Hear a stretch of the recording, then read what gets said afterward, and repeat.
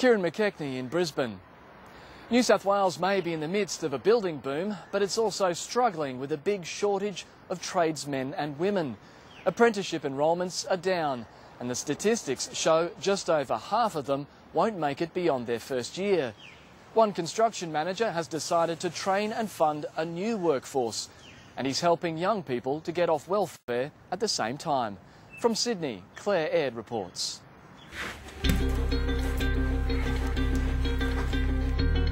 My name's Edward Lewis Lofi. I'm age 20. Every day I wake up at 4 o'clock just to get early to work. And it's hella cold. I enjoy going to work. I'm always being occupied. I'm not doing nothing. It's dawn in Mount Druitt, and Lewis Alofi is on his way to what could be a life-changing opportunity.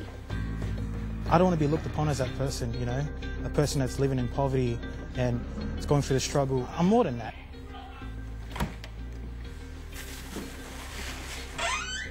My name's Brian Dean, I'm 27 years of age.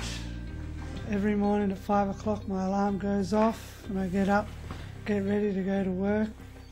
What I like about my job is that we get to do carpentry, steel work and concreting. It's all different stuff every day and I'm learning a lot from being there. Across town, Brian Dean is hoping for a similar transformation. And meeting new friends and all that and getting along and joking around with them and that, instead of having drug dealers as friends, which is they're not really your friends at all, you're just a customer to them.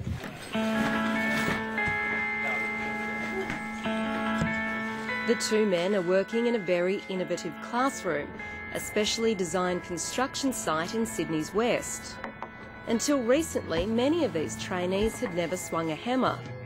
But over the course of 8 weeks, they're learning enough skills to make them job ready for big infrastructure projects.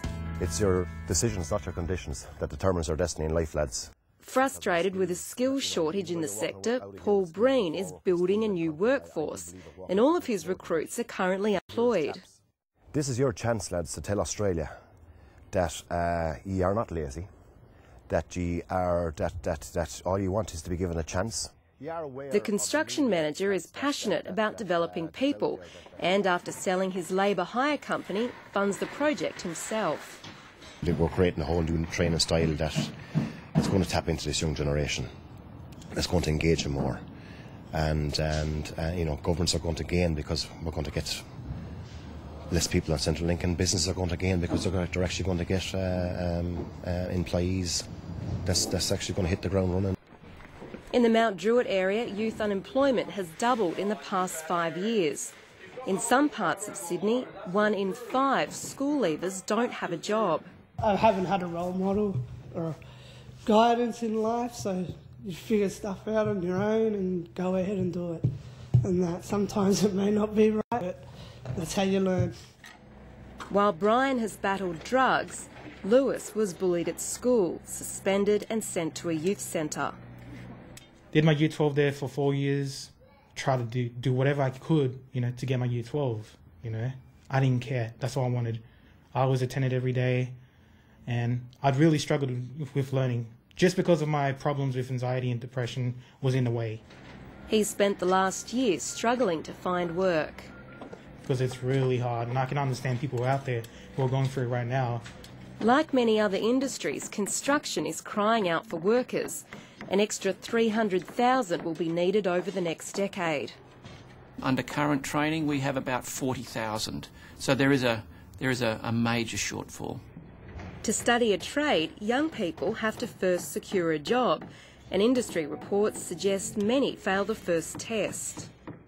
The main issue here is arriving at the interview on time and on the right date. It's as basic as that. I must say that our experience over the last number of years has been quite dramatic, and I don't want to alienate any particular generation, but the building industry has a job ahead of it making it attractive for people to work.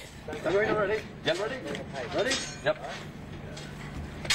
Go. It's just after lunch break, and the men are racing each other to improve their speed and precision. 30 seconds left. Go for it. Come on. you can see the transition within 4 weeks. It's amazing to see it. Like they're just completely new men. We're treated like adults. It's really mature. There's no yelling. It's more of the correct communication for all the men. I've seen a big change. I've seen that I'm very positive, I'm very motivated, I'm really occupied, and I don't think negative no more. While the trainees spend most time on the tools, they're also building life skills. You have to have the will and the want to do something in life and that now, and a motive. So my motive is to get my licence and to get out of home, move away from my brother and get my own place and that, start my own life. Brian Dean. After 8 weeks, the trainees are awarded a certificate marking their achievement. Today is my graduation. It's the first thing I'm actually going to graduate in and that, so I'm very proud of myself for doing that. Edward Lewis.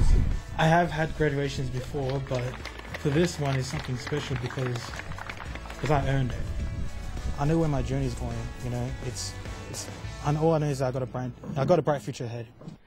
On completion, the men are offered paid employment with Paul Breen, where they'll have a chance to turn their training into a career. We have them in the frame of mind here that themselves are trying to be the role models for every other young person that's out there that's going to come behind them in this course. Each and every one of them here now does not want to go back and something. Claire Aird in Sydney.